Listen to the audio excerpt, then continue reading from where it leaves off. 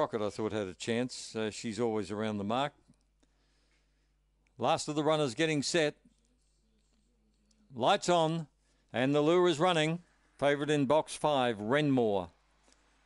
Ready.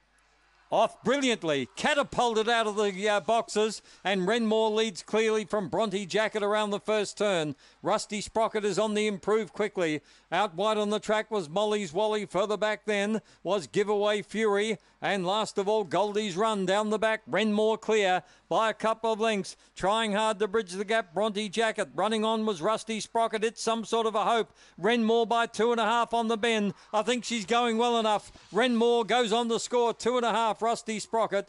Then came Bronte Jacket. Further back then Molly's Wally. Then came Goldie's Run.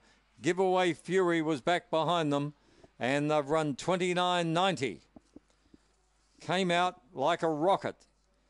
You would have sworn someone shanghaied it out of the boxes. Renmore, and is a clear-cut winner, number 5. Renmore first, Brindle Bitch by Fernando Bale from Derville. Raced by the Bungaloo Syndicate, the manager E. Newbury, and John Little is the trainer. March of 16, the whelping date.